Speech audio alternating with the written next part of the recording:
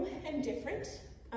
Thank you guys for being here, those staff members that are here and our volunteers that's working our live stream. We thank you for that, and it's so great to have you guys joining us online. My name is Mikiala, and I'm the Director of Discipleship and Student Ministries here at the church, and so I'm thankful that I get to be here with you guys today, even if we have to keep things at a distance.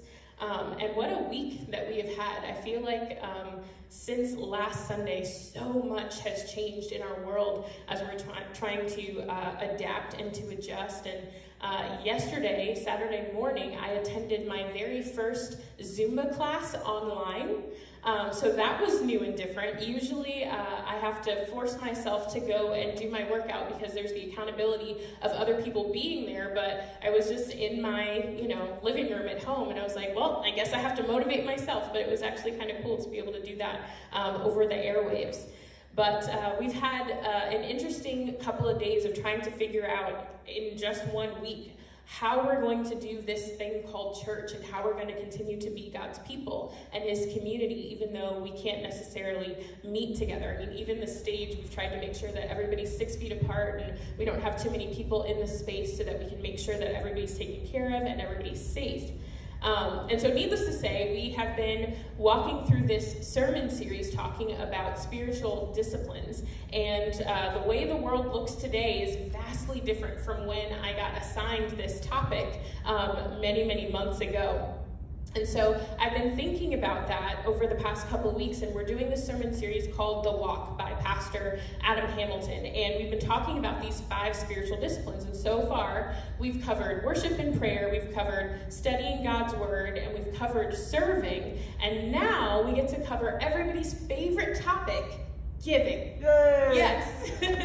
It's always such a tough topic to talk about. And, a lot of you guys know my story. I feel like I grew up, or basically I was born into the church. My mom was the choir director at the church that she grew up in. And I feel like I was basically like born on the piano bench next to her as she would lead the church in music. And so church and hearing sermons over the years, I feel like I have heard the giving message so many, many times. I mean, it's to the point where I know for a fact that tithing is a spiritual discipline that I'm supposed to have in my life, and I can quote the Bible verse about bringing the whole tithe into the storehouse, where it talks about that in Malachi. And I know that in that verse, that's where God tells us that we can test him in that. It says that you can test him in this because basically he's giving us an opportunity to see how he's going to bless us. And so tithing is a spiritual discipline that I feel like I've had to work into my life because I've been hearing it and I've been taught that for so very long.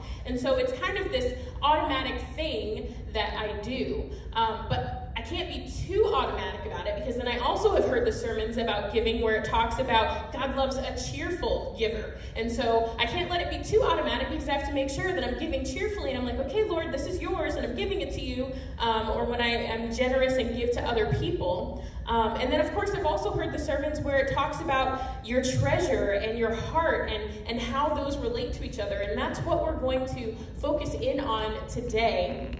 And so I know that from that verse that we're supposed to not be greedy, but I feel like we all know these things. As humans that try to interact with other people, we try to make sure that we're not being greedy towards other people. Now, a lot of you right now at home looking on Facebook are kind of glad we can't see how much toilet paper you have in your pantry, because that's kind of been an issue as of late. But overall, we try as a people not to be greedy. And so right now, as I'm preparing for this message, I was trying to think about, okay, Lord, but what does that mean now? What does that have to do with what we're going through in the here and now? Because all of those sermons, they make sense when the world isn't experiencing an actual pandemic.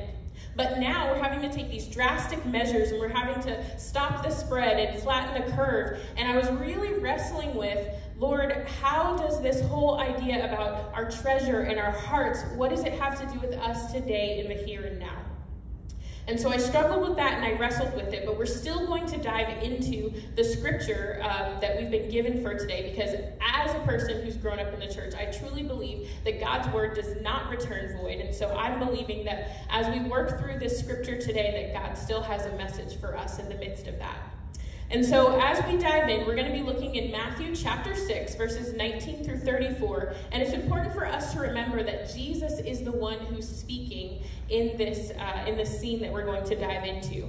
And so it starts off in verse 19, and it says this: "Don't store up treasures here on earth, where moths eat them and rust destroys them, and where thieves break in and steal. Store your treasures in heaven, where moths and rust cannot destroy, and thieves do not break in and steal." Now this, I feel like, is kind of a classic verse. It's this idea that we should not overvalue the collections that we have, the collections of things and our earthly possessions, and we're not supposed to overvalue money. But as we continue to read, we get a better understanding of what that means. And so in verse 21, it says this: "Wherever your treasure is, there the desires of your heart will also be." And it also says in other translations, where your treasure is, that's also where your heart is. And so the desires of our heart are directly related to the value, the things that we value the most in our lives. As a matter of fact, our heart and what we value and what we treasure is located in the same exact proximity within us. But an important part of studying God's word and learning more about what he has to say to us is understanding the full context of his words. And so we're going to continue reading in verse 22. It says, "Your eye is like a lamp that provides light for your body. When your eye is healthy, your whole body is filled with light. But when your eye is unhealthy, your whole body is filled with darkness. And if the light you think you have is actually darkness, how deep that darkness is." So now, Jesus, as he's speaking, he's giving us this word picture using our eyesight and how our eyes guide the way that we move and do things in our lives. And so when we set our sights on healthy things, our bodies respond accordingly. But at the same time, when we set our sights on the unhealthy things, our bodies also respond accordingly. And so Jesus here is reinforcing the idea that when we treasure the right things, our hearts are positioned correctly. And when we treasure the wrong things, our hearts are not in a place where they are supposed to be. And so in verse 24, we continue. It says, "No one can serve two masters, for you will hate one and love the other. You will be devoted to one and despise the other. You cannot serve God and be enslaved to money." So now, Jesus, he takes it a step further and he explains that we don't get to have it both ways. When it comes to money and our possessions, we have to choose whether they are the priority or if God is actually the priority in our lives. We cannot prioritize both. But then as we continue in the scriptures, Jesus kind of switches gears as he's talking and teaching. He switches gears because usually we kind of separate these two passages and we think about them as one and the other, but we're going to kind of put them together today. And it continues saying in verse 25, "That is why I tell you not to worry about everyday life. Whether you have enough food and drink or enough clothes to wear, isn't life more than food and your body more than clothing? Look at the birds. They don't plant or harvest or store food in barns, for your heavenly Father feeds them. And aren't you far more valuable to him than they are? Can all your worries add a single moment to your life? And why worry about your clothing? Look at the lilies of the field and how they grow. They don't work or make their clothing, yet Solomon in all his glory was not dressed as beautifully as they are. And if God cares so wonderfully for wildflowers that are here today and thrown into the fire tomorrow, he will certainly care for you. Why do you have so little faith? So don't worry about these things, saying, what will we eat and what will we drink? What will we wear? These things dominate the thoughts of unbelievers. But your heavenly Father already knows all your needs. Seek the kingdom of God above all else and live righteously, and he will give you everything you need. So don't worry about tomorrow, for tomorrow will bring its own worries. Today's trouble is enough for today. And so Jesus here, he goes into this beautiful description of how God, he even takes care of the lilies in the field and the wildflowers. And so therefore, he's going to take care of us. And then he finishes it off with the instruction that we are to seek God's kingdom first and not to worry about our future. But what stuck out to me here is that when you look at those in context together, Jesus initially, he started talking about greed. He started talking about the ways that we have a tendency to kind of compile our worldly possessions. And we start to treasure these earthly things that are not going to last. But then he ends talking about worry. And I don't usually put those two things together, but the more that I was thinking about it, the more I saw how greed and worry tend to go hand in hand. And this week to me is a prime example of that, because the definition of greed is an excessive desire for more of something. Now, I think in general, we all try not to have that excessive desire for just more and more things, but I feel like all of us at some point have said things like, if only we had more hours in the day. There's just never enough time for me to do all the things that I have to do. And then who among us hasn't said something where like, just a little bit more money would help me accomplish this or do that? I could finally paint the house, or I could finally buy that game system that I've always wanted, or I could finally go on that vacation that I've always dreamed about. And then here's one that kind of sneaks up on us, because it's when we're thinking, it's not that I don't need to be in control of the situation, it's just that I want it done correctly. But we have a tendency to get greedy about our time and our money and our control over things. But that desire for more time and for more money and more control, it manifests itself as worry in our lives. And worry is unfortunately something that we're a little bit too familiar with in this day and age, because we worry about everything under the sun and we try to play it off. Yesterday, I saw a post on social media and it said this. It said, reminder, when you're anxious, you use extra mental and physical energy. This is why you might be finding it hard to stay focused, do as much as usual, and get motivated. So please stop being so hard on yourself. And I don't know about you, but that was me this entire week, because it felt like the walls kept closing in. Every few seconds, it felt like the CDC was coming out with another new guideline for how we're supposed to live our lives in order to remain safe. And so I'm sitting at my desk trying to get done all the things that need to be done, and then I'm going, I wonder why I can't focus. I can't seem to get anything together. I can't seem to gather my thoughts. Everything is scattered. And it's because I was so worried about everything else that was going on. But that's why Jesus in verse 25 says, that is why I tell you not to worry about everyday life. Which is awesome in theory, but I feel like that's one of those things that's a little bit easier said than done. Because lately, the types of things we've had to worry about have started changing. It's, will I get sick if I go to the grocery store? Do I have enough food and supplies to last for me and my family if there's a shelter-in-place order placed in my community? Is there enough water in my house? How am I going to homeschool my kid when the teachers have a hard enough time schooling my kid in school? How am I going to pay my bills if everybody is under quarantine? So there's all these worries that we start to have because of the things that are out of our control. And so our minds, they start shifting from the heavenly treasures where they're supposed to stay, and we start to think about the other things that are outside of our tangible control. But we have to remember that when we start to treasure those other things, our heart, it gets pulled in a different direction also.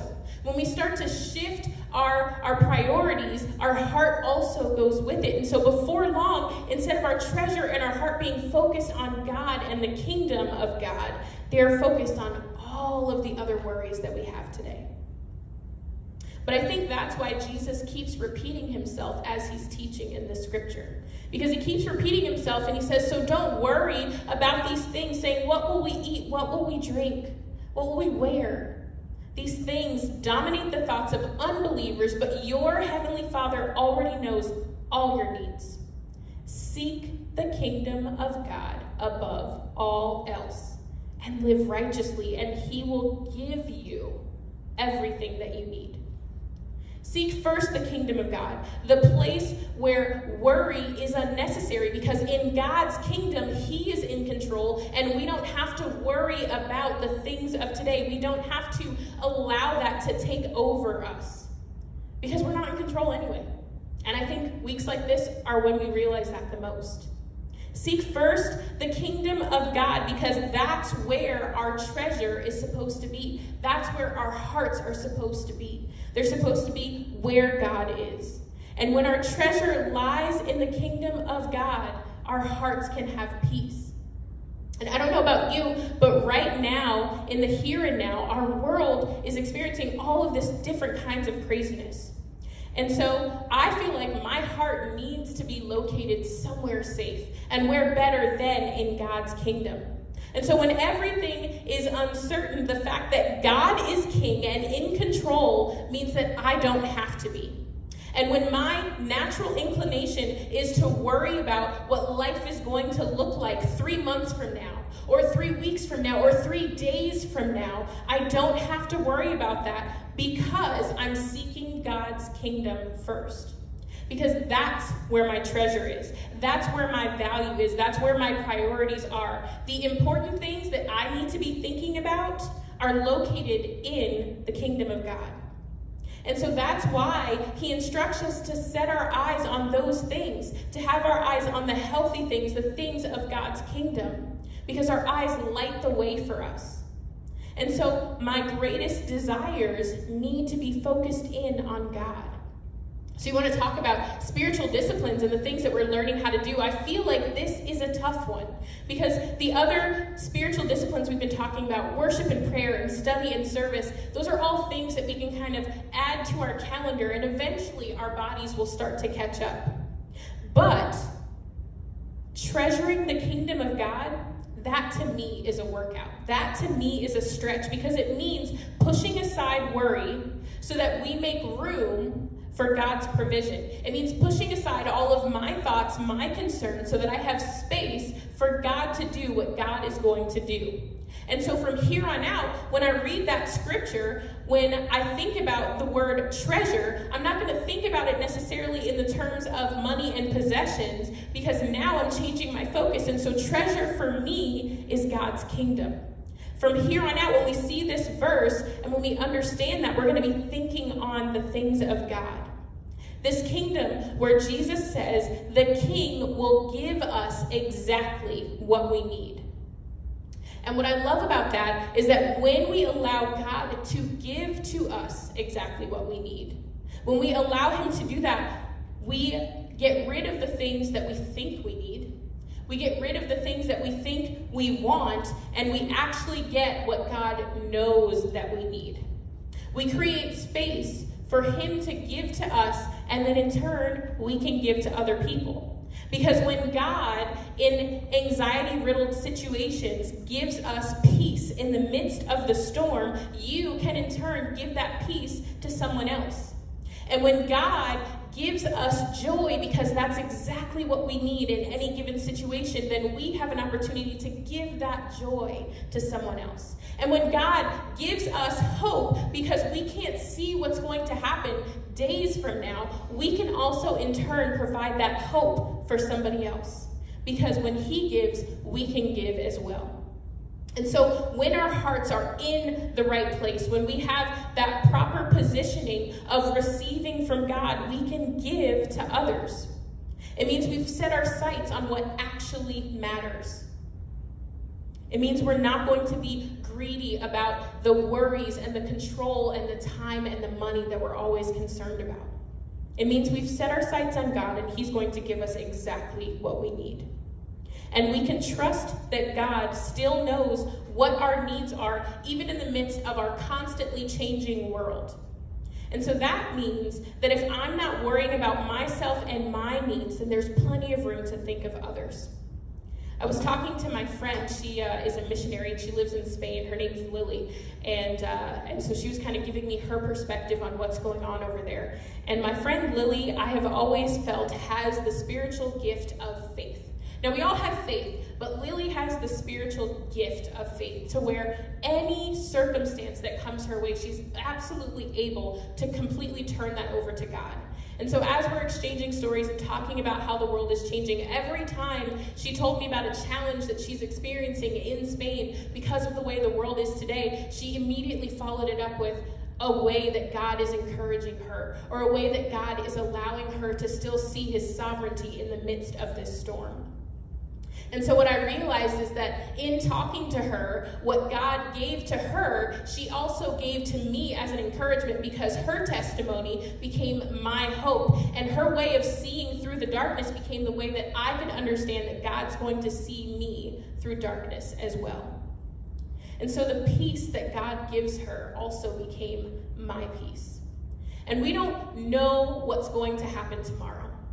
But Scripture tells us that that's not for us to worry about, because we serve a God who is in charge and who knows exactly what we need. And so when we start to think about the things that worry us, my encouragement to us today is to focus in and treasure God's kingdom, treasure God, because that's where we're going to get exactly what we need. Let's pray. Dear God, I pray that in the midst of everything that's going on, you would allow us to seek you first, to understand that you have peace to give us, that you can calm our storm, that our anxieties and our worries are things, Lord, that you can contend with in the moments when we don't feel like we can. So God, right now I pray for everybody that's in this room and everybody that's joined us online, God, that you would meet them exactly where they are in their place of need. Give to them so that they can give to others, God. We pray all these things in Jesus' name. Amen. Amen.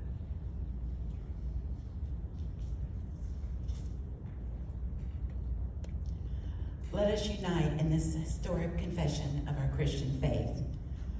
I believe in God the Father Almighty, maker of heaven and earth, and in Jesus Christ, his only Son, our Lord, who was conceived by the Holy Spirit, born of the Virgin Mary, suffered under Pontius Pilate, was crucified, dead, and buried. The third day he rose from the dead. He ascended into heaven and sitteth at the right hand of God the Father Almighty. From thence he shall come to judge the quick and the dead.